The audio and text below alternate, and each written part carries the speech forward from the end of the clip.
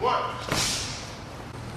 What I'm seeing a lot, some of you guys really got the small things I want to work on.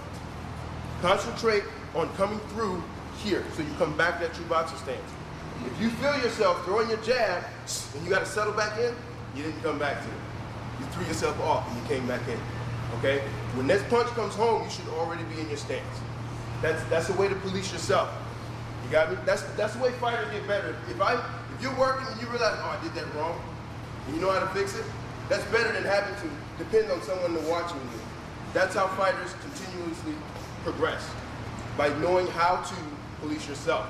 So when you throw that jab, you should be able to come, throw the jab, and come right back. And you know that you don't have to shift back into it. You should be right back into your true boxer stance. Okay? That's a way you can police yourself. Another thing is if you throw a 1-2, you have to adjust to throw the 2. If you don't, come back to your true boxer stance. Or you're throwing the 2 like this.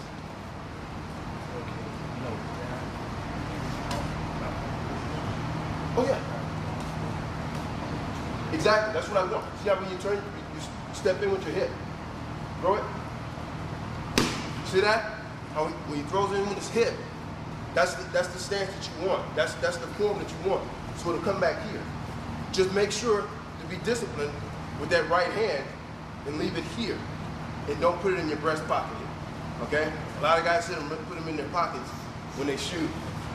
They do this. Okay? That's also called the bow and arrow effect. You see guys shoot the jab and they do this. Because once a guy times that jab and you got your hand down here, all he's gonna do is slip it. You have no defense on this side. You're not gonna recover from that because you're too busy trying to follow through with that jab. You're depending on that power.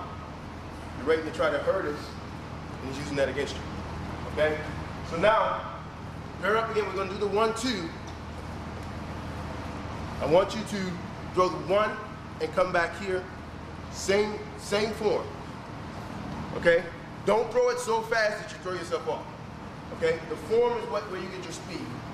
Getting the form down is where you're gonna get your speed. We're gonna speed this up in a little bit. I just want to get everybody on the basics. 1, 1, 1, 1. Now that we have that, okay? You got the 1-2.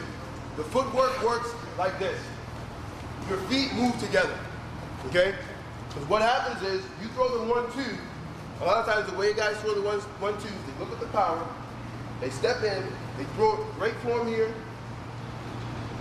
throw the 2 here. The step that they missed is that when you push off to throw the jab, in order to, when the guy moves back and you have to make up that distance, you push off on the jab from your back foot and you bring it home, maintaining the true boxer stance. Because if I see that you're not going to maintain your true boxer stance, I'm going to be here all day. And you're going to do this to keep up. Okay? And you're going to stretch yourself out. And that's the biggest mistake a lot of people make. You focus so much on the target, focus so much on your opponent that you lose sight of what you're doing. Focus on your game. You understand me? That's how you become a better fighter. That's how you become a more dangerous opponent. You focus on what you do. If I'm sitting here watching a guy that I'm going to fight and I'm watching him punch holes in heavy bags and I'm watching him knock guys' heads off, am I going to go in there and fight to his game? Or do I focus on my game? I focus on what I'm going to do and I'll eliminate all that piece. That looked great against the other fighters. What he did looked great against the other fighters. If I focus on what I do, it doesn't happen. You understand me? So that's why when it comes to footwork, when you push forward, you push off with your rear foot. Come home. When you go back, you push off with your lead foot. And it comes home. You go to the right and to the left. Okay? Rotating here, come right back to the true boxer foot. Every time one foot moves, the other foot should move. You should never have them moving separate. You should always have one foot moves, the other foot moves. Half steps. Everything is in the half steps. Because it's easy to counter a guy who takes full steps. Because he commits. Once you take this step here, you've committed. If I step between you, as you take that full step, you have to go back one way or the other.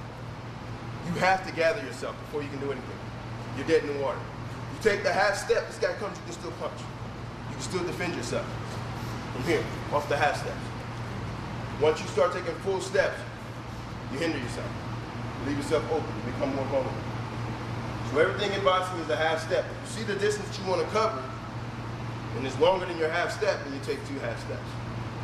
It's just, I mean, you gotta have to focus in and teach yourself and train yourself to be that way. Okay? That also allows you to where if you want to change your stance and get into a kick, or if you want to shoot, then you're there. From your true boxer stance, you can actually make that transition very easily. To open up and kick, to shoot, or even to sprawl if you feel. Okay? So that's why I'm saying I'm not going to hinder anything that you guys already do. I'm not going to change your stance so much, I'm not going to change your style and your form so much that you can't do what you love to do and what's comfortable for you. Okay? So right now, we're going to throw, let's pair back up. This time I want you to throw the 1-2. I want you to push off. As the catcher, I want you to give him a little distance. Don't stand here. Come back here a little bit. Okay? Give him the 1-2. Yeah, step back in. 1-2. Bring that foot in. Did you see what he was doing? Everybody see what was happening here? Did you feel it? Push off with your rear foot and bring it home. 1-2. That's it. 1-2. 1-2. 1-2.